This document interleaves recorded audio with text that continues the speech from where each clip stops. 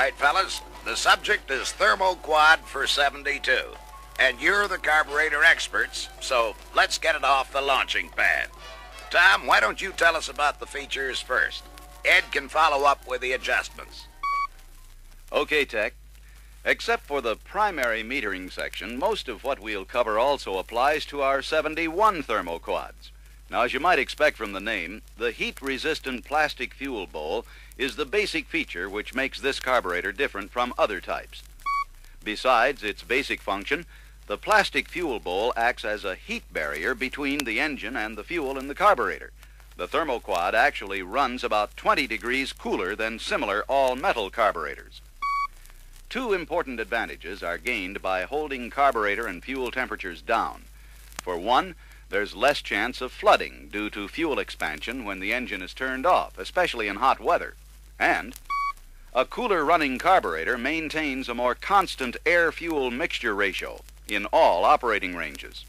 Now, to better understand how the plastic fuel bowl does its insulating job, we can consider it as the middle part of a three-layer assembly. Except for linkage and the bowl cover screws, there's essentially no metal-to-metal contact to transfer engine heat to the bowl and bowl cover. As a result, Thermo-Quad metering calibration is leaner because mixture enrichment is not needed to compensate for fuel expansion power losses. As a result, exhaust emissions are reduced without seriously affecting engine performance. I like your three-layer approach, Tom. Now, what's the story on the top part, the bowl cover assembly? Well, the Thermo-Quad bowl cover assembly includes nearly everything that is in the fuel bowl section of an all-metal carburetor. Float and needle valve assemblies, primary discharge nozzles and venturis, accelerator pump, step-up piston and metering rods, and the secondary jets and nozzles are all part of the cover assembly. Two primary jets and a baffle plate are the only parts located in the fuel bowl. The bowl cover also has conventional air and choke valves. However, unlike other air valve type carburetors, both valves in the Thermo-Quad are linked to the choke diaphragm. In this case, the choke diaphragm does two jobs. Besides its regular vacuum kick function, the diaphragm also controls the secondary air valve to keep it from opening too quickly and causing flat spots. Here's how it all works. As in other carburetors, engine vacuum moves the diaphragm inward to produce vacuum kick action. However, the Thermo-Quad diaphragm is linked directly to the secondary air valve by a connecting rod, which also picks up the choke adjusting lever to provide the vacuum kick. Now, while the engine is warming up with the choke on, a tang on the fast idle operating lever lifts the secondary throttle pickup lever. This prevents the secondary throttle valves from opening when the choke is on, even if the pedal is floored. The secondary throttle pickup lever drops and engages when the fast idle linkage moves to off position. The secondary throttle valves can then open in a normal manner. However, as long as these valves are closed, the choke diaphragm holds the secondary air valve closed. Vacuum is routed to the choke diaphragm through a passage which connects to a chamber in the bottom of the throttle body. This chamber is open to manifold vacuum regardless of the throttle valve position. In addition, a bleed passage extends from the diaphragm vacuum passage to a small port in the secondary bore on the choke diaphragm side. This port is closed by the secondary throttle valve and does not affect diaphragm vacuum as long as the valve is closed. When the secondary throttle valves open, manifold vacuum drops abruptly, but the drop in the diaphragm is slowed by restrictions at the bleed port and in the diaphragm vacuum passage. As the vacuum bleeds off, the choke diaphragm acts as a dashpot, preventing the secondary air valve from opening too quickly. As a result, incoming airflow opens the air valve at a rate which provides smooth pickup of secondary fuel nozzle operation. And to make everything happen when it should, the adjustments have to be right on the nose. Right, Tech. The interrelated functions of the linkages should make it obvious why the adjustments must be made accurately and in proper sequence. Now, let's move on to the accelerator pump. The Thermo-Quad accelerator pump cylinder is part of the bowl cover casting and connects to its discharge jet through a short, flexible tube. The intake check valve and seat assembly acts as a closure for the pump cylinder. The intake check valve assembly fits tightly into the bottom of the pump cylinder and can be removed by tapping lightly on the end of the pump plunger shaft. Tap the plunger carefully to prevent damage to the guide lugs on the cover. Now, because less pump output is needed at higher speeds for torque flight models, the pump plunger S-link angles outward so it can move over center. This arrangement reduces plunger travel when the throttle is in the higher speed range. However, full pump output must be available longer for smooth acceleration of manual transmission models, so a two-stage linkage with a pump pickup lever is used. As Ed will point out, this carburetor model requires two separate accelerator pump adjustments. Before we change the subject, remember that there's a wrong way and a correct way to install a pump plunger S-link. The link will go on either way, but it can hang up over center if the top part of the S points inward instead of out. What's next, Tom? Next comes the primary metering section, Tech. Thermo-Quad metering rods are yoked to a single step-up piston, which rides in the cylinder in the bowl cover casting. As mentioned earlier, the primary jets are located in the fuel bowl. In addition, the step-up piston has a lift rod which extends down through a passage in the fuel bowl into the throttle body. The bottom end of the rod rides on a lever operated by a cam on the primary throttle valve shaft. In the low and medium speed range, the cam and lever lift the metering rods in proportion to the primary throttle valve opening. This action provides positive mixture control regardless of variations in engine vacuum. However, as the secondary throttle valves open, the step-up piston operates the metering rods in the conventional manner. Vacuum on the piston balances against spring force to position the metering rods and vary the mixture as required by operating conditions. The length of the piston lift rod is factory adjusted on equipment not available in service. Tampering with a setting will upset performance and emission control, so let it alone. That just about covers the unique features of the Thermo-Quad, so we're ready to hear from Ed about adjustments. Ready and waiting, Tech. But first I want to make two important points. One, before you touch any carburetor adjustment, check out all other possible trouble sources. Two, if linkage adjustments are needed, make them in proper sequence so one adjustment does not undo another. Nearly all Thermo-Quad external adjustments can be made on or off the engine. However, the carburetor must be removed to check or adjust the secondary throttle link. Fast idle speed, curb idle speed, and bowl vent valve settings are adjusted with the carburetor installed. To cover the adjustment story, we'll describe each external setting in the order recommended for a complete checkout. As we go along, I'll point out those adjustments which can be made separately. In general, adjustments which require bending are made in sequence.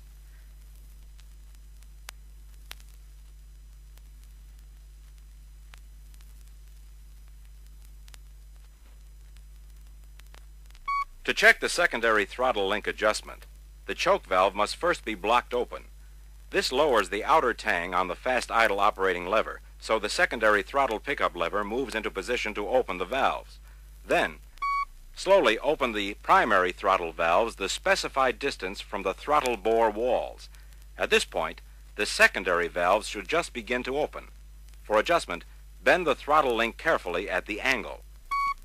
The secondary air valve opening adjustment comes next in the sequence, but can be made separately. First, make sure that the valve edges are parallel with the inner walls of the valve opening in the fuel bowl cover. Then, open the air valve against its stop and check for the specified gap between the valve edge and the outer wall of the primary air horn.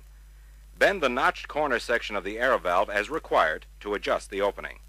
That's enough for now, Ed.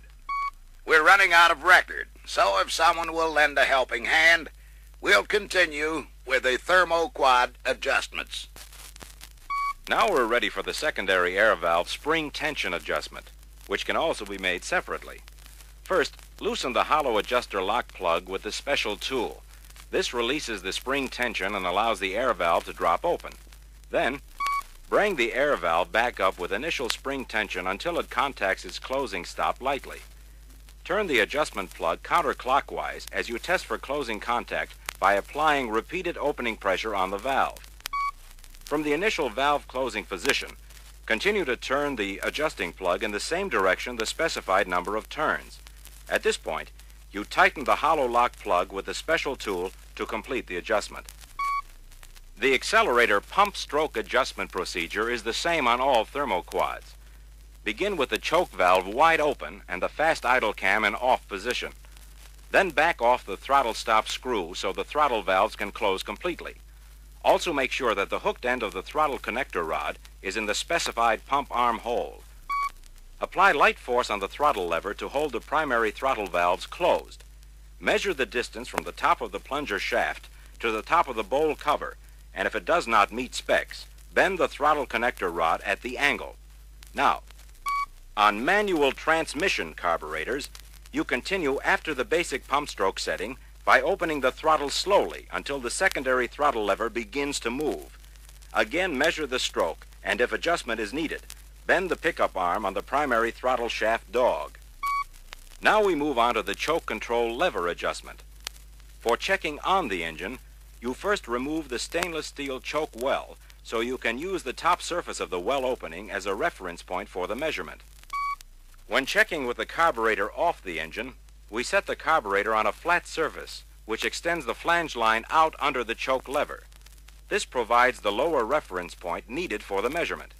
Now, to check the adjustment in either case, open the throttle slightly to free the fast idle linkage and push on the choke control lever to hold the choke valve closed. Then check the vertical distance between the top of the hole in the lever and the lower reference surface. To adjust, bend the choke connecting rod at the angle. After checking the choke control lever setting, we move to the choke diaphragm. For the choke diaphragm connector rod adjustment and the vacuum kick adjustment which follows, the choke diaphragm stem must be fully retracted by engine vacuum or by vacuum from an external source. Unlike other carburetors, the Thermo-Quad choke diaphragm connector rod adjustment determines the secondary air valve closing gap instead of the vacuum kick opening. We begin the connector rod check with the diaphragm retracted and the air valve in closed position. Check for the specified clearance between the secondary air valve and its closing stop. If adjustment is needed, you bend the choke diaphragm connector rod at the angle. Now, for the next adjustment, if you check the vacuum kick with the carburetor off the engine, first open the throttle so you can move the choke and fast idle linkage to the closed position. Then release the throttle to trap the fast idle cam in the closed position.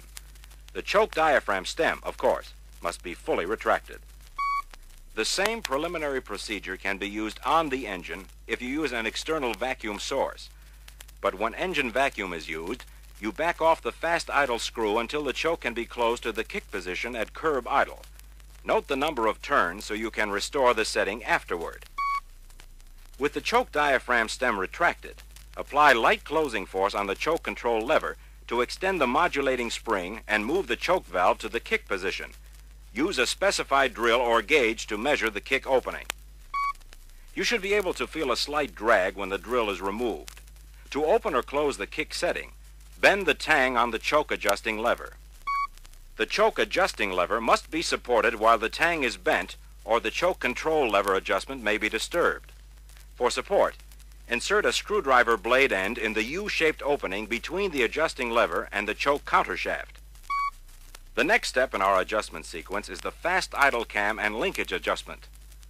First, you position the fast idle operating lever by putting the fast idle speed adjusting screw on the second step of the cam and against the shoulder of the first step. With light closing force on the choke control lever, the choke valve must open the specified amount, measured between the lower edge of the choke valve and the air horn wall. To adjust the valve opening, you bend the fast idle connector rod at the angle. After the fast idle cam setting comes the choke unloader adjustment.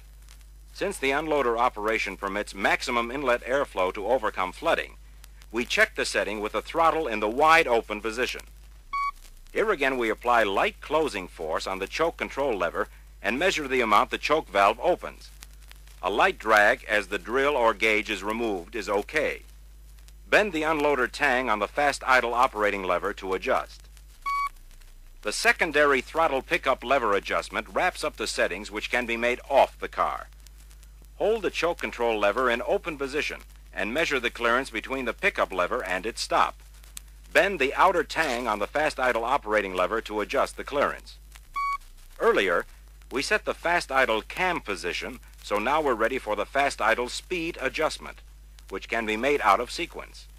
The engine should be warmed up and the basic ignition timing correctly set before you adjust the fast idle speed. With the engine stopped, open the throttle slightly to allow the fast idle cam to engage the speed adjusting screw. Move the choke valve closed so the adjusting screw is positioned on the second step of the cam and against the shoulder of the first step. Start the engine without disturbing the adjusting screw and cam relationship and allow engine speed to settle down.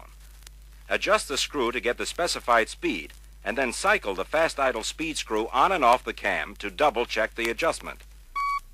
The next adjustment combines two settings, curb idle speed and the throttle stop screw, otherwise known as the slow curb idle speed screw. Since the tie-in between idle speed and mixture adjustment is generally understood, we'll skip the mixture adjustment details here. Now, you adjust curb idle speed with the engine warmed up and running. Snap the throttle to make sure the curb idle solenoid core is fully extended and adjust the idle screw to get the specified speed. Then, with the engine running at curb idle speed and the solenoid core extended, turn the throttle stop screw in until it just touches its stop. Then back the screw off one full turn to make the final setting. The final external setting is the bowl vent adjustment, which must be made after the curb idle speed setting. First, remove the checking hole plug from the bowl cover and set the throttle at curb idle position with the curb idle solenoid core extended. To measure the vent valve setting, insert a narrow scale into the checking hole to make light contact with the spring-loaded valve. Bend the vent operating lever at the notch if necessary. After checking the valve opening, install a new plug in the cover. And that covers everything but the float height setting. Tom, why don't you tell us about that and any service hints you have handy? Okay, Tech. Now, first of all, the floats should be put back in their original locations if they're removed. You check float height with the bowl cover inverted so the floats can rest on their needle valves. Make the measurement from the gasket to the bottom surface of the float at the outer corner.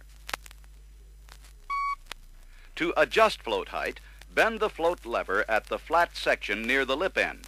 Lift the float when adjusting so the lip on the float lever does not press against the needle valve. To prevent damage, the metering rods should be installed after the carburetor sections are assembled. Position the rod ends inward on the step-up piston yoke and carefully install them as an assembly to prevent bending the rods or yoke ends. Before you install the bowl cover, make sure the O-ring seals are in place in both primary nozzle wells. If either or both seals are left out, fuel will bypass the metering system and result in an over-rich driving mixture. When you install the bowl cover assembly, make sure the float lever pins are in correct position. If a displaced float pin is trapped between the gasket surfaces when the bowl cover screws are tightened, the bowl may crack. An acceleration stumble is often caused by low accelerator pump output. When the system works properly, the pump discharge jet should emit a clear, straight stream from both sides. If you loosen or remove air, choke, or throttle valve screws, secure them after retightening because they can loosen under vibration and drop into the engine. Upset the screw ends with plier pressure or use support so you can peen the screw ends without bending the shafts. That's it, Tech. Thank you, Tom and Ed, for an interesting and informative session. Thermo-Quad servicing and adjustment should now be a routine operation for all master technicians. And to wrap it all up, be sure to review the service manual coverage of this new carburetor to get all the details. Read through your reference book to pick up the extras not included in the film. And sit tight for the adjustment review frames that follow the sign-off. So long for now.